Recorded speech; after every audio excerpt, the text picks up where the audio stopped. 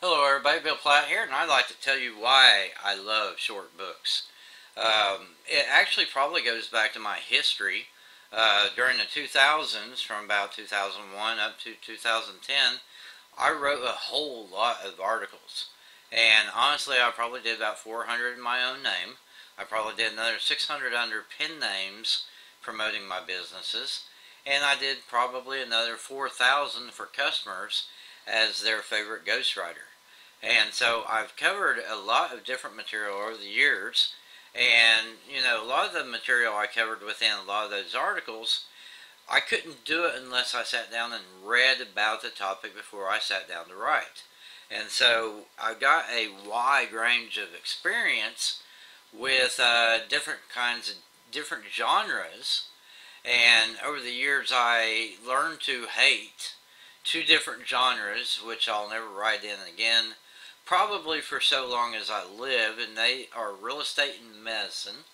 I can get the knowledge I need to be able to create medical-based articles for people, but I never felt comfortable doing that because I don't have a medical license. So I really never felt comfortable with that. And to be honest, the stuff I did write, it wasn't stuff that was making fantastic claims about a particular medical practice. It's more a historical background thing or background material, but it was never meant as diagnosis or anything like that. So with what I did do in the medicine field, it was really tame stuff. It was like eat, drink, and get some good exercise. That type of thing. But over the years, I finally decided that I didn't want to do medicine anymore, and the primary reason was people were asking me to get into some of those more diagnostic areas, and I didn't feel comfortable doing that at all. So I had to put my foot down and say, no, I'm not going to do that. I'm not going to touch it with a 10-foot pole. Because my view on that was if I made a bad recommendation and it killed somebody, I wouldn't be good, right? So I don't dabble in that whatsoever.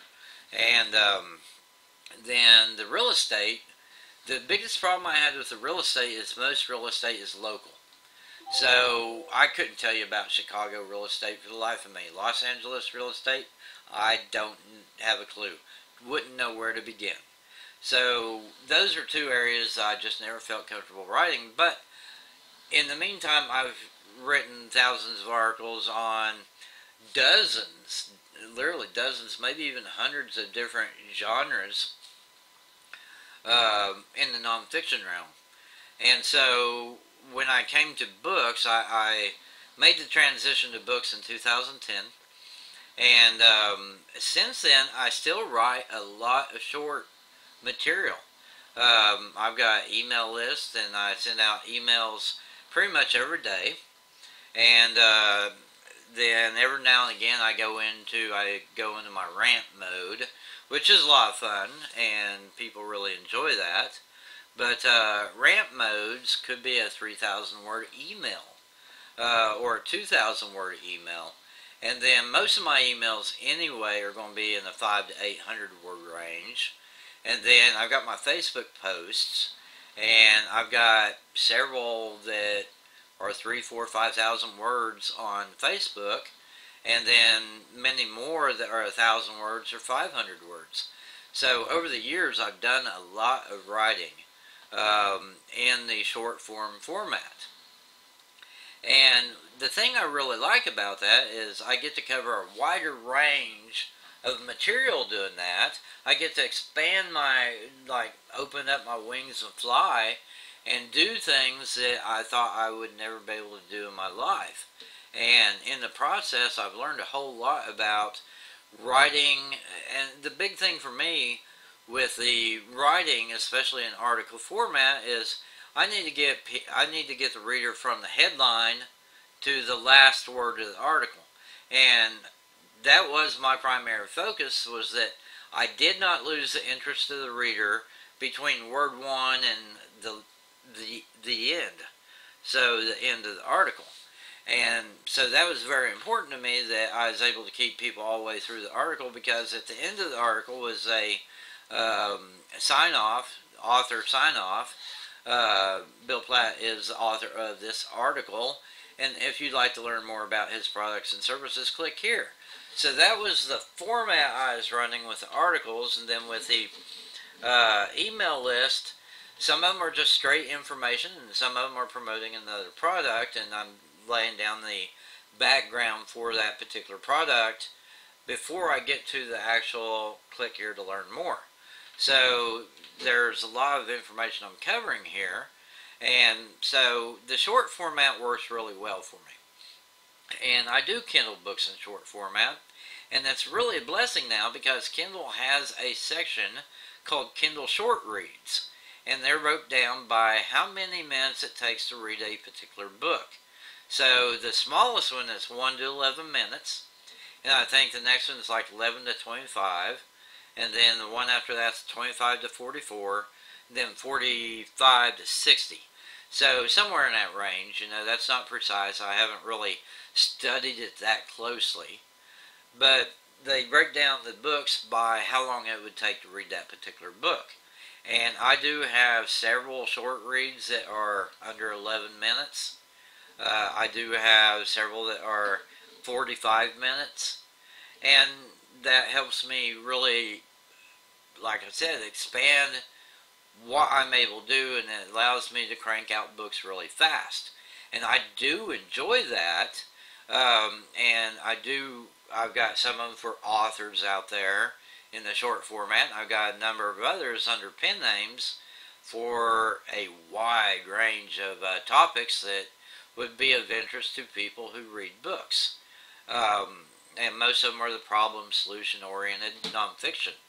So I do have a wide range of materials I still write. And so I've got history books out there, and I've got a lot of different history books, actually. Then I've got problem solution oriented books, and all along those lines, and most of them are in the Kindle short reads. Now, with the Kindle short reads, there's a couple of advantages there, and that is that you get to test out new stories that you want to tell. And even though I'm a nonfiction writer, I consider most of what I do to be storytelling, but storytelling with a purpose. And so the purpose is most often to teach somebody something that they want to learn. So that's what a lot of my books are. And then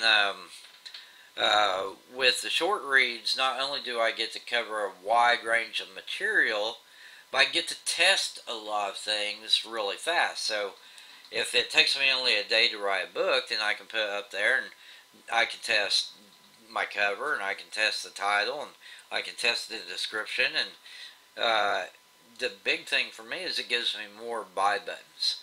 A few years ago, I asked Willie Crawford, I said, dude, you seem to be so productive, and not only that, you make so much more money than I do, and I'm just wondering how it is you're able to do that. And he said, in 3 words, more buy buttons.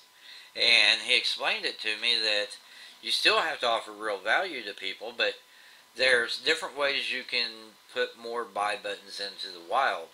And what that allows is more opportunities for a reader to discover your work.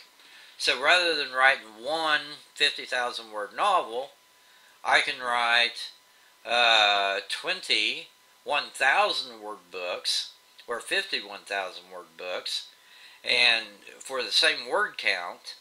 So I got 50 books versus 1 book, and so I got 1 chance to get discovered by the public, or I got 50 chances to get discovered by the public. And for me, I'm trying to find readers all the time.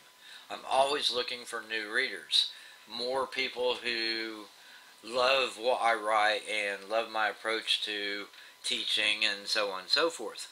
And I do write with a bit of humor from time to time, so people who enjoy my sense of humor.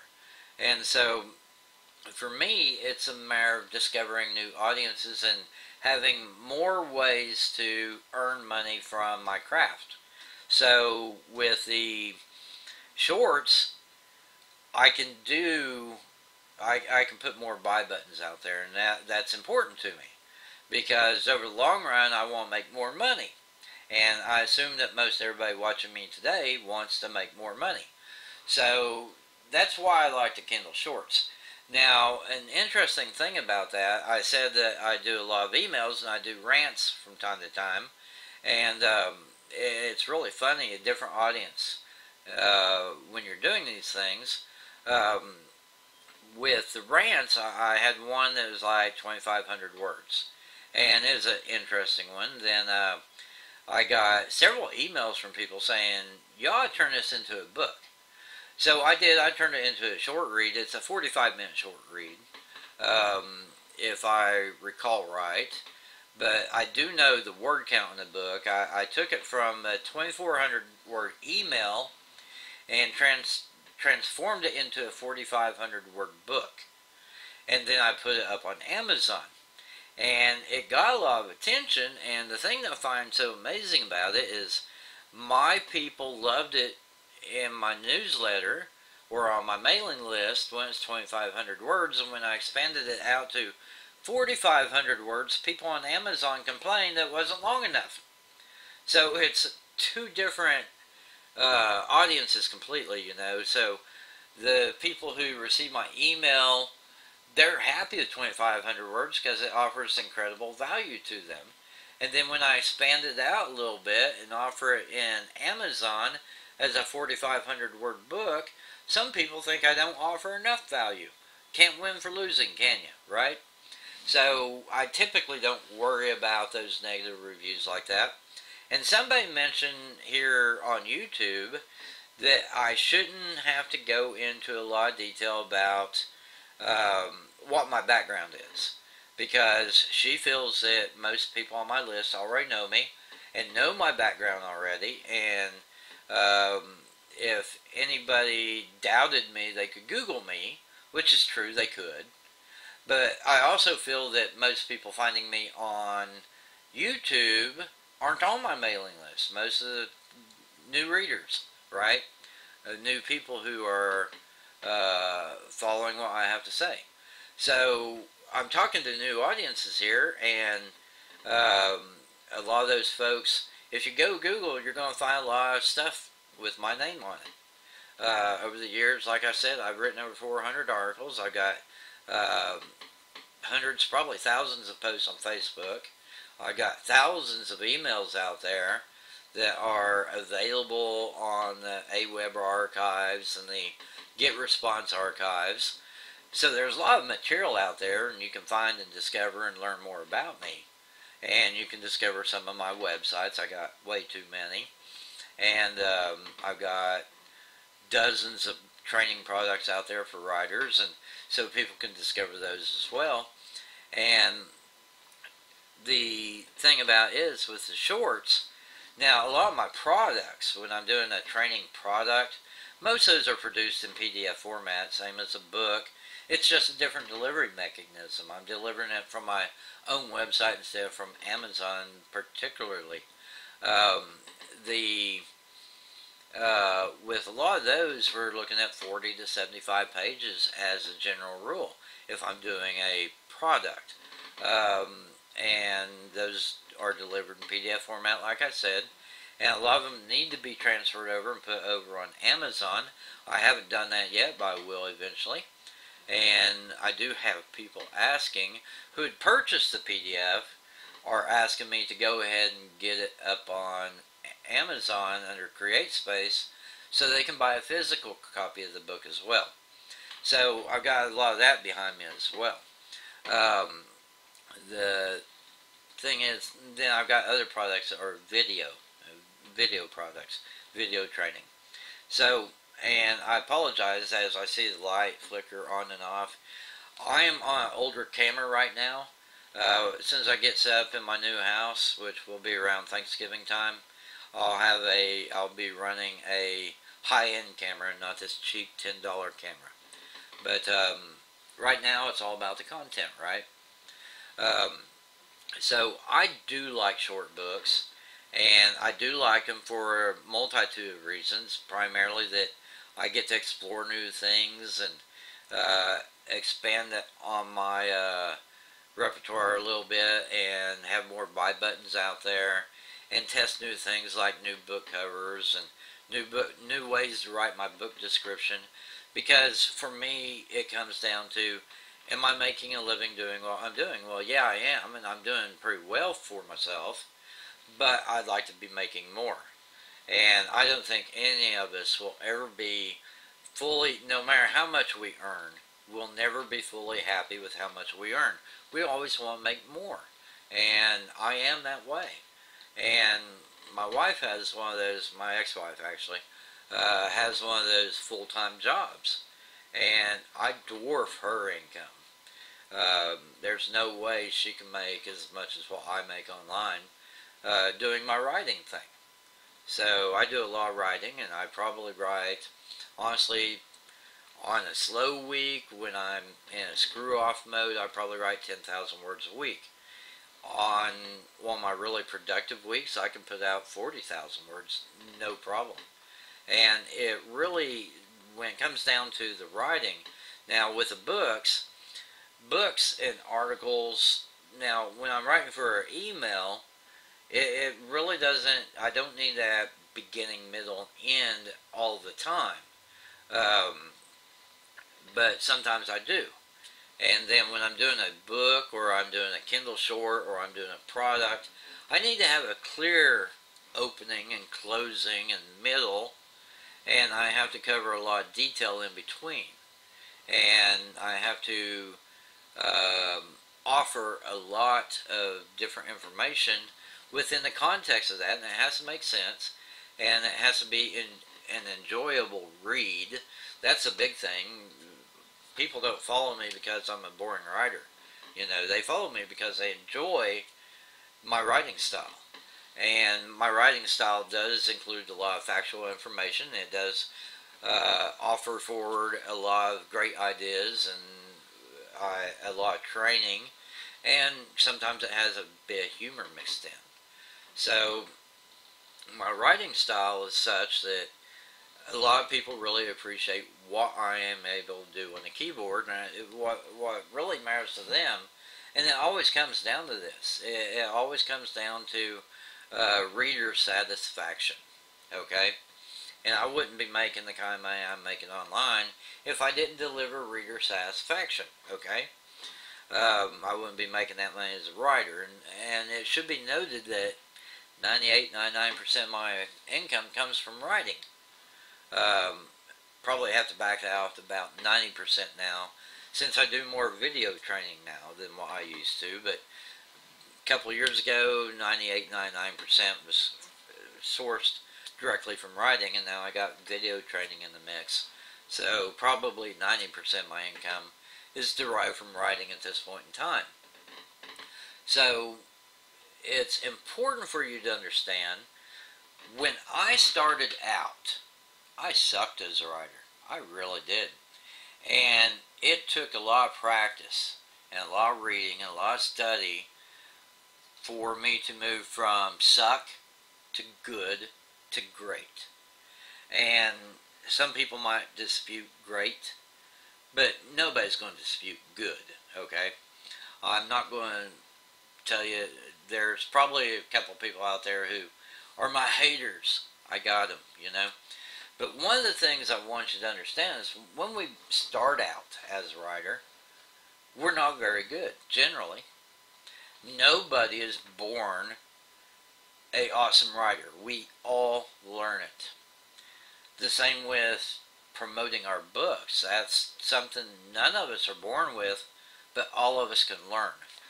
People talk about natural-born salesmen. Oh, Bill, he's a natural-born salesman. I am not a natural-born salesman. I have had to learn how to be able to sell.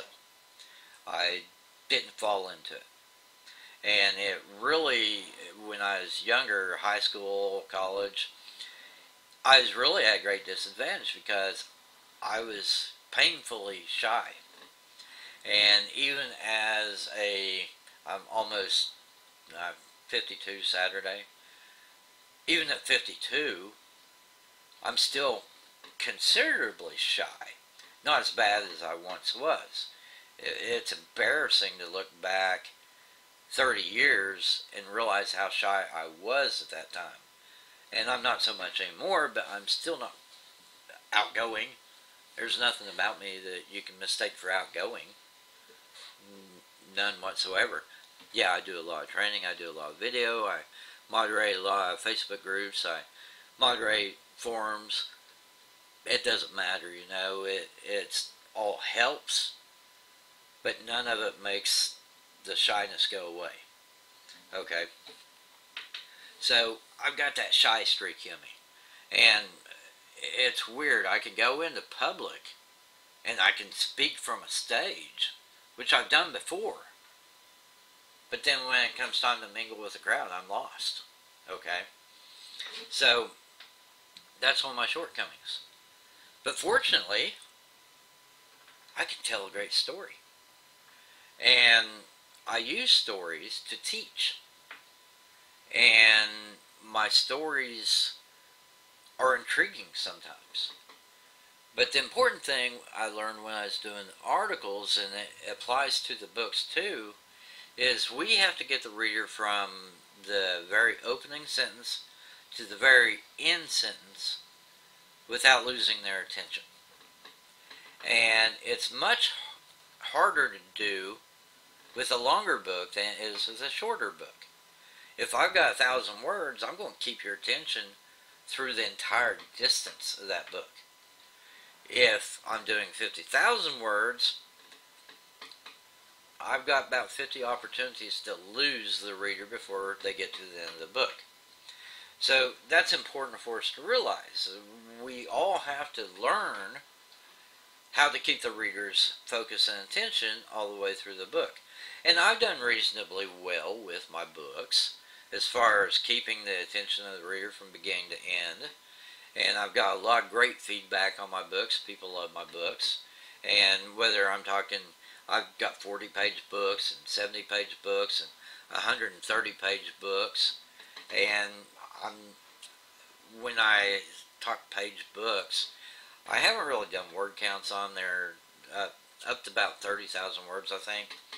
But I do not use great big text so I can say I have more pages.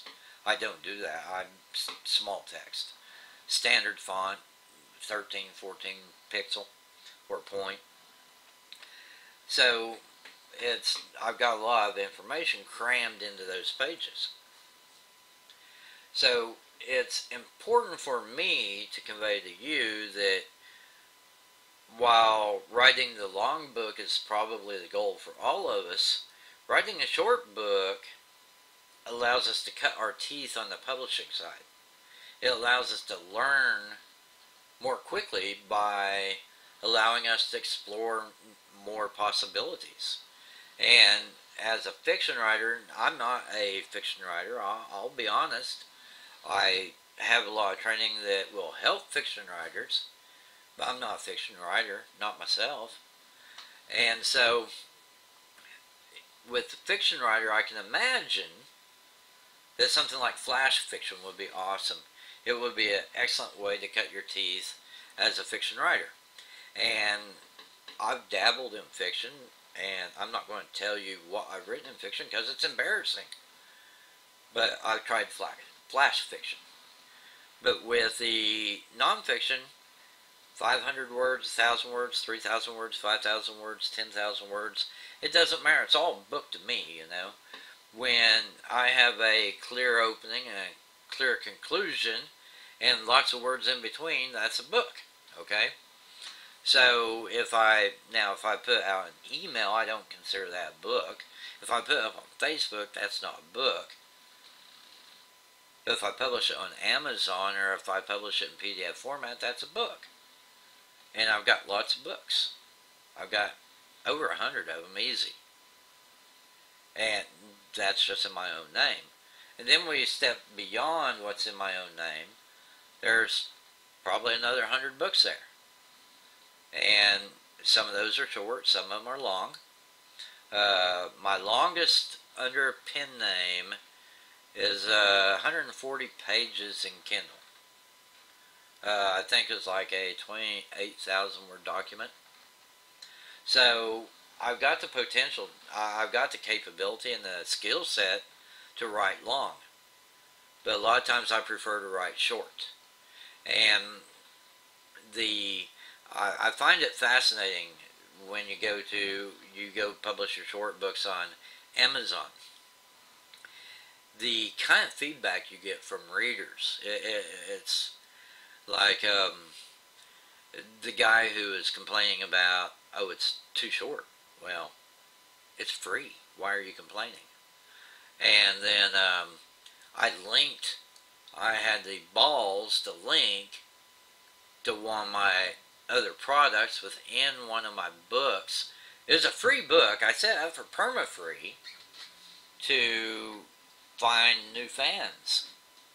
And the book was like 4,000 words or something like that. It's still a short read. But I linked to a product inside my free book. It's a free book. Everybody on the planet can download it for free. But because I linked to a product within the book, I should be ashamed of myself. Well, I'm not ashamed. I'll tell you right now, I'm not ashamed. And I gave you the book for free, and you're still complaining. So I don't put those kind of negative comments don't bother me. I've got really thick skin, and negative remarks on my books, not a big deal. It happens. It happens to all of us. I was listening to Anne Rice last night in a video, and she said she has yet to write a novel that did not have one-star reviews where the person writing the review said it is the worst book they ever read and that she was a talentless hack as a writer. We're talking about Anne Rice. What was it? Diary of the Vampire? The one with Tom Cruise? Not a big fan of Tom Cruise, but I love the movie. So, if Anne Rice is being criticized as a talentless writer with the worst book in history, and that happens to almost every one of the books she puts out, I'm not going to get mad if somebody complains about me. In fact, I was listening to a fellow yesterday who said, if 10% of the people who read your stuff don't hate you, your audience isn't big enough. So I'd say my audience probably isn't big enough because I haven't seen 10% of the people complaining yet. So I need to work on that, right? I need a bigger audience so more people can complain about me, right? Isn't that just funny? So anyway, sometimes, and the thing is with the short books, the goal is to always bring value to the reader. Now, not all readers are going to appreciate the value you bring to them, but enough of the readers will appreciate the value you bring that makes it all worthwhile. Because every book that I have out there that has a 1-star review also has a 5-star review. And every one that has a 2-star review also has a 4-star review. Okay? So, different readers are going to take a book a different way. You cannot please all the people all the time. And one thing that I would like to end this with is the one thing that I think has made me such an exceptional writer over the years.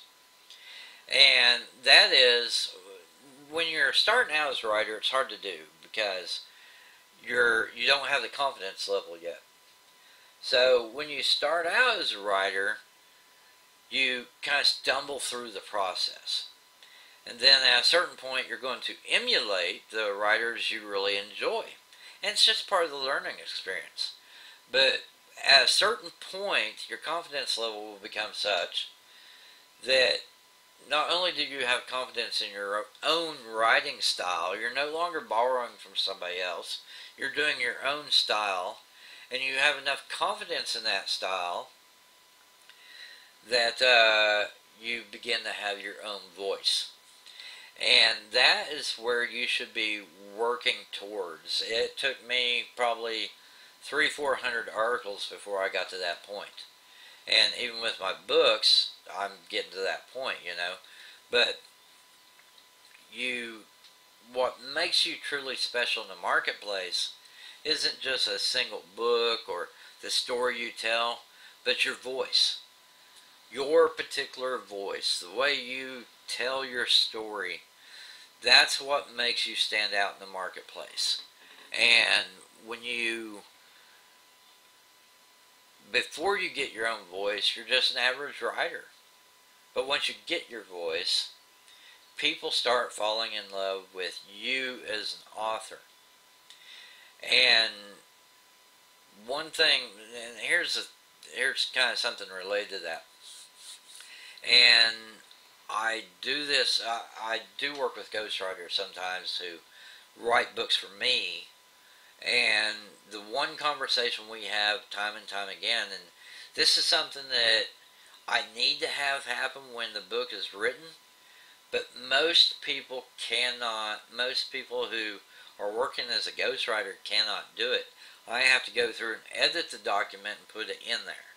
It's not something that people can do naturally. And that is a certain amount of cockiness. I tell my writers that, my ghostwriters, that when you write something up for me, you need to have this just unflappable confidence, almost to the point of arrogance or cockiness, that you're absolutely right and everybody else is wrong. And it's not so much that everybody else is wrong, but more that I'm absolutely right. And I have that confidence to know that I am absolutely right. And that is what comes across a lot in my books, that I am absolutely right. I'm infallible. Of course I'm fallible, of course. I make mistakes. But in the writing style, that's what I'm looking for. That's my voice. I'm infallible. Okay? It's a confidence that you can't have when you're brand new. But once you've done several books, and that's another benefit of the short books, is you can get to that confidence faster by writing short books than you can by writing long books. So getting to that confidence faster is important. And that's what I want my ghostwriters to do for me, is to demonstrate that absolute unshakable confidence in the words they're putting on a page. And they can never do it because they're not experienced writers. And so I have to go in with the editor's pen and add that confidence to the storytelling. So that's the one thing that limits me most when I'm working with ghostwriters and having work produced. Because at a certain point, the biggest challenge with working with ghostwriters is that you have the idea and you present to the ghostwriter and you tell them, write this story up for me. And then you tell them what voice you want to portray in the story. And if they don't quite get it, then you spend more of your time doing editing work, which slows down your own productivity, because the reason you hired the ghostwriter in the first place was to speed your productivity. But they're slowing you down because you have to spend more time editing their work. And it actually works out, if I have to spend too much time editing their work, I just cut them loose and I go to the next writer. But even with my good writers don't have that unflappable confidence that I do when I'm writing whatever it is I'm writing. That's part of my voice. And so you have to, as a writer, you have to do enough writing to take yourself from that absolute discomfort of not knowing whether you're writing well to that level where you're starting to emulate your favorite writers to the point where you have enough confidence in your work that your own voice starts coming out in your words. And that's what makes people successful as a writer, in my opinion, is once they reach that point where they have their own voice and people like that voice, you got made. You're there. But it takes a lot of practice to get that point. So I'm going to go ahead and end this video. Thank you for tuning in.